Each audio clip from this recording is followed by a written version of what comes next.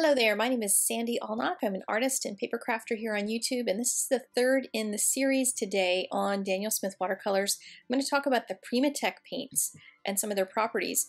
But before I do, let me just give you a disclaimer, which is that out of the paints that you see here, the ones on the left are the ones I've invested in, so I've spent quite a bit of money on these and already loved them. And then Daniel Smith came alongside and partnered with me to provide more paints so that I could test some things out for you and share them with you. My opinions in these videos are still my own. The Primatek paints are 37 or 38 of the colors within the Daniel Smith line that are made from these natural minerals. I am so amazed that they can get paint out of these natural minerals. A lot of paints are synthetic, a lot of colors are, but these are all natural from the actual rocks. And this is a set of 6. It's a starter set that you can get and just try out a few of them and see what the properties are that they have. A lot of them will have granulation to them that is unique to these kinds of paints. Others will have more of a glittery look. You can mix these with all the other paints that you use. So you can get just whatever colors you want if you like just the glittery look. I'll tell you which ones have some of that glitter in them. But I'm going to run through and just do some swatching. This is with heavy pigment and less water, so you can see what they look like, pretty full strength, and with just a little bit of blending as it goes down. That one I put a little too much, so I was struggling with trying to get enough water in there to get it to move. But I wanted to see what they looked like, and I also wanted to see the glitter content when it's heavy color versus when it's light color. So now I'm going in with a lot more water and just really soft washes. So you can see you get a really soft look with these things as well. You don't have to just use them all heavy and that sort of thing. And then after they dried, I wanted to be able to compare how much granulation there is when it's light color and heavy color. And, you know, do you get more glitter when it's heavier or when it's lighter? And we'll take a look at that in just a second after it dries. But this is the whole collection of Primatek as far as I know.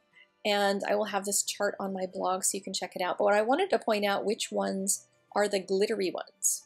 So let's kind of take a nice close look in here so you can see what the shimmer and shine looks like on just some of them.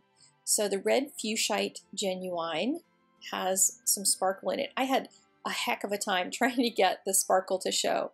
The bronzite is gorgeous, and right next to it is the burnt bronzite.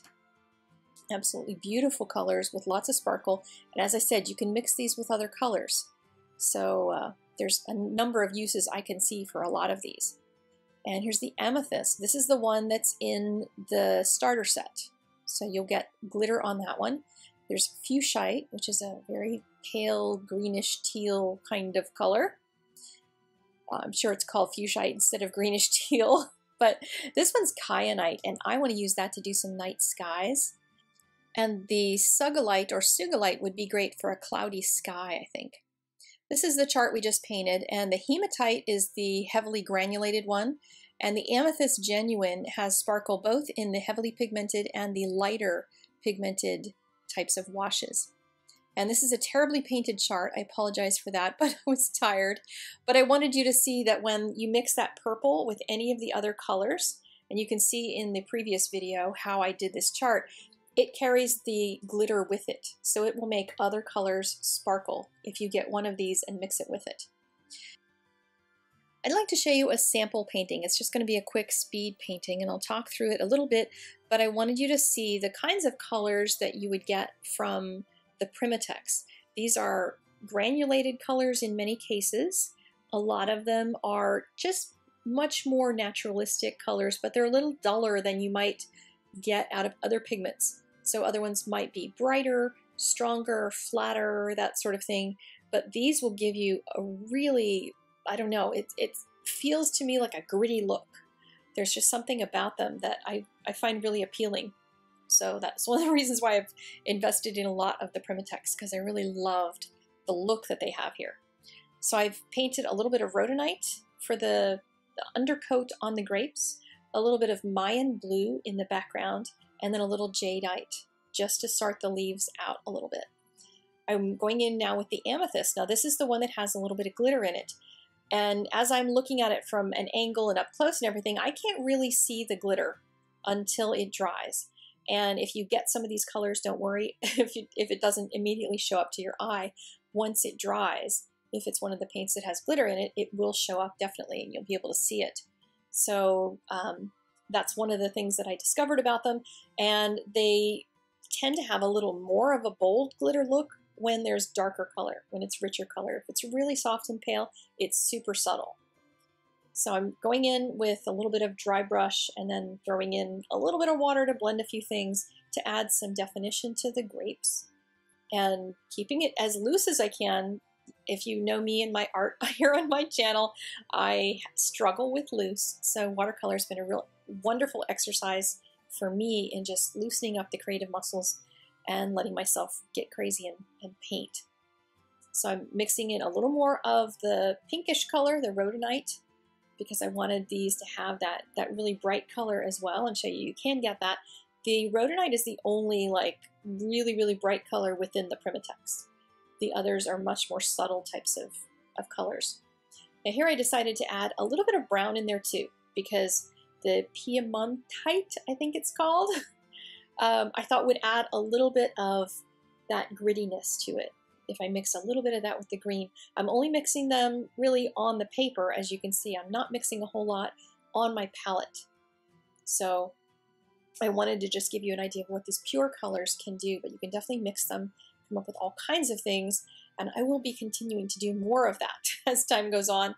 But just so you know, my channel is all different mediums, so I will be showing love to lots of mediums here, not just Daniel Smith. And I'm not going to be giving up all of my other watercolors as well. I want to be able to play with all the toys because all the toys are so much fun. Now I'm taking little breaks in between here that I'm not showing you, just for letting some of this air dry, because there's some areas where I wanted the sharper detail like this, and if I had put it over wet paint, it would all just mush out and bleed into the wet paint. So as I wanted to add more of this detail onto the leaves, it was helpful to wait until they were kind of dry. But I'm going in with the Piemontite and a little bit more of the Jadeite to add more detail on the leaves, just give them a little more definition, a little more sharpness. And occasionally I'd hit it with my heat gun just to make sure things were good and dry before I started on my next layer. And now I wanted to add much more definition using the amethyst on the grapes, and just add some heavier shadows and just kind of squinting at it as I paint, just so I can see which areas have some definition and which ones are a little more on the mushy side and where I wanted to loosen it up at. There's part of me that wishes I had stopped at the last stage, because I liked when it was even softer in terms of the shapes, but I liked the contrast, so I guess I'm glad I kept it going. And then I would occasionally stop and throw some paint spatters on there. But here you can see the actual glitter within the paint. It took me a bit to figure out how to film this so I could show you the actual glitter, but you can see how well it shows up when you're doing a painting itself, not just on swatches. So here are the two videos that were earlier in this series. If you missed out on those and you only landed on this one, you'd like to see more about the dot charts or making swatch charts for your watercolors. And then another watercolor video that's just for fun. And I will see you guys later on. Be sure to subscribe if you'd like more from me. And there's all kinds of information on my blog, including stills of all the charts and everything in these videos. Thank you much. Bye-bye.